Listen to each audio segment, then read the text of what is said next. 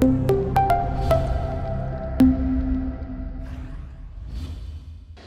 and welcome. This is the Collision Conference. I'm in the AWS wing where Cohere has a booth. Collision is a massive conference. There's so many different people and companies here.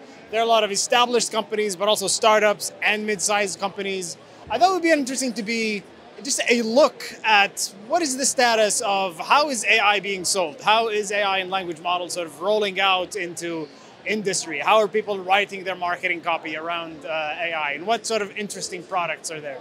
So let me take you and have some conversations with some of the more interesting AI-specific companies. This is not an AI conference. This is a general tech conference, but I've identified a few that are AI companies that could be interesting to talk with. So let's go and do just that.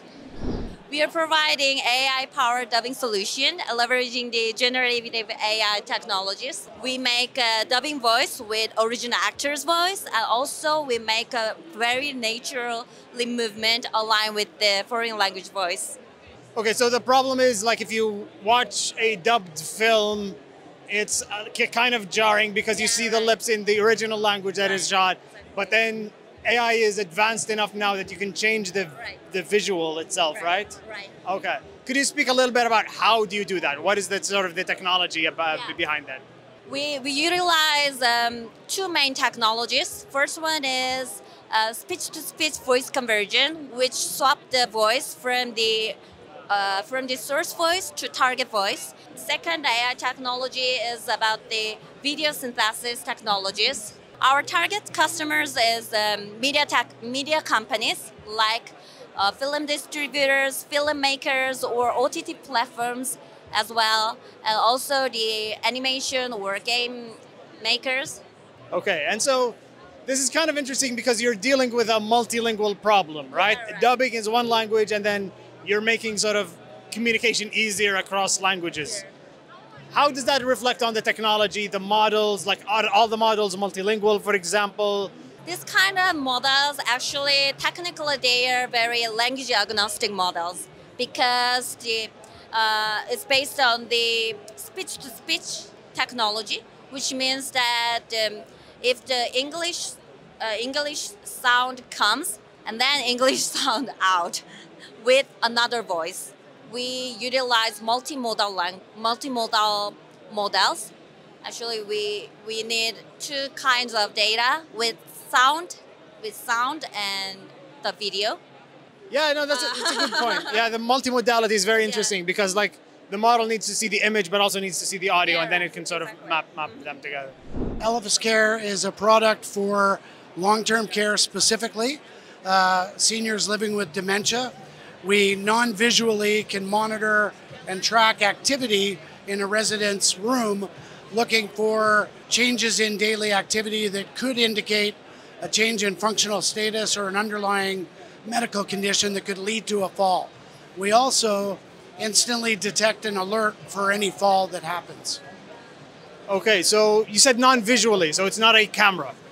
No, as the problem with any camera-based solution is that most falls occur when seniors are going from the bed to the washroom. And bedrooms and washrooms have obvious privacy implications for any vision-based solution. Our solution is RF-based, it's radar-based. There's absolutely no visual input of any kind.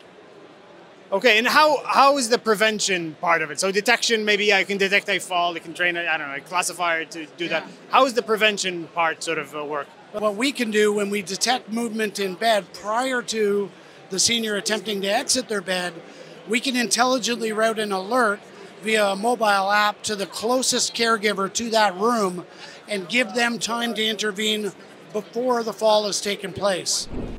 One additional company I talked with is ToonSquare. They're building tools to simplify writing and illustrating comic books using AI image generation.